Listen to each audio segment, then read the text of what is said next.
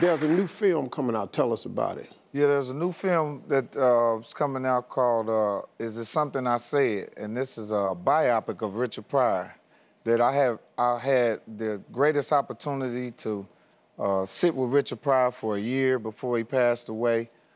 His wife and him handpicked me to play him in a biopic.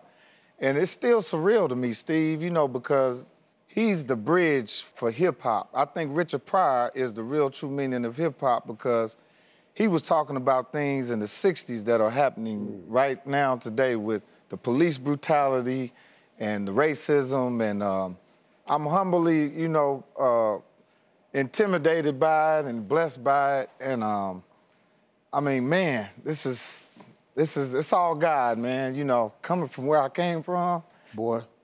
You know what I'm talking about? Boy. It means something to me, you know, because real talk, you know. Real, man.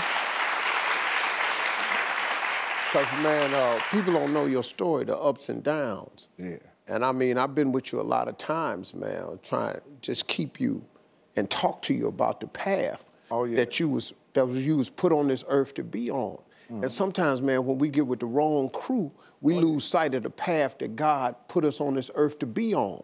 But, man, you pulled it together, boy. You looking good, man. Thank you, man. You looking good. Oh, man. Yeah.